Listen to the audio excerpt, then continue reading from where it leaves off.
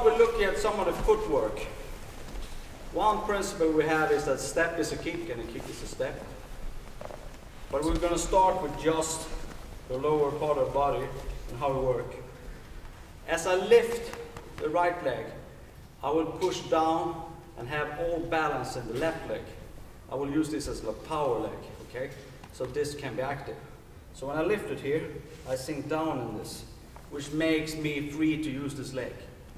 So first motion is, I raise the foot in training quite high over my own knee, put it down on the little toe side, and then roll over. You see, I roll over here, knee and knee. This is first motion. Put all weight in the power leg and come up. And I keep the line with the toes here. So this is first motion. Then I roll over and raise this leg. We'll come down and turn into shikudachi. And the shikudachi is one shank and one hand.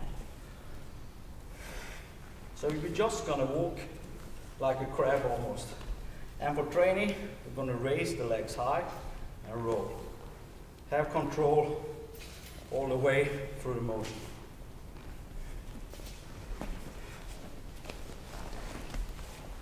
Okay, we try one more. Okay.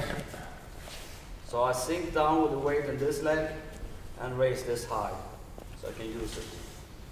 Put down on little toe side, roll it over, get the weight on this leg. Now that's the power leg. Lift this, put it down, and then push into the shikudachi.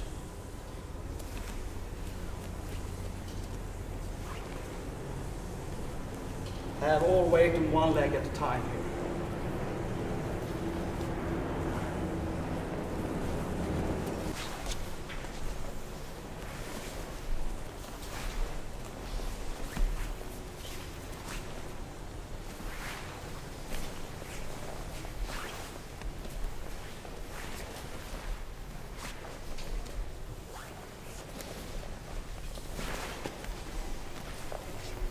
Okay, looking better. So you see here, I don't circle the feet here.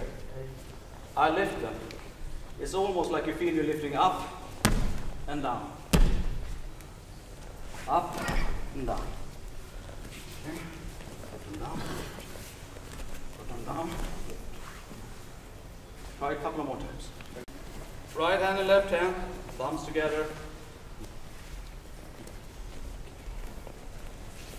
So, look, step, lift, step. Put this on the shoulder, sink. Then move up to normal and punch. Raise the hand, sink.